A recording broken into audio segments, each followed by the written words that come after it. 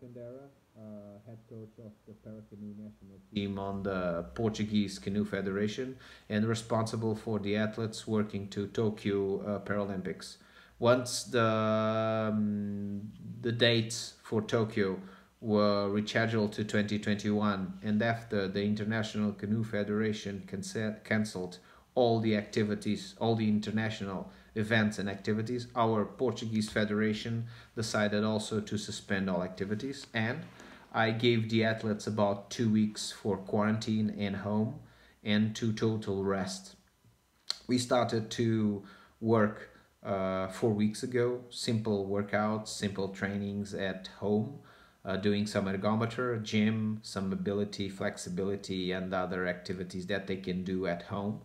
But at the same time, we keep up a Zoom meeting every week with all the members, the athletes, me, my support techniques, and also an investigation team, a research team of an university that is helping us to control all the training that the athletes are doing, a physiologist, a psychologist, a biomechanical, and other techniques.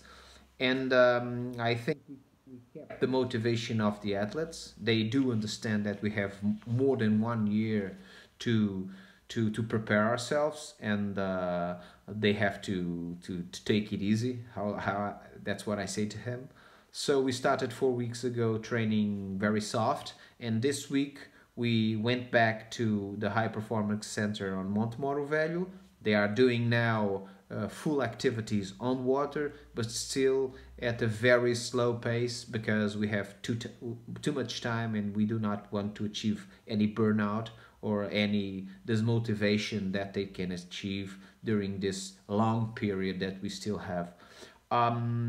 So we are starting to be more focused. We are starting to take care of those little things that we can adjust and improve on the water.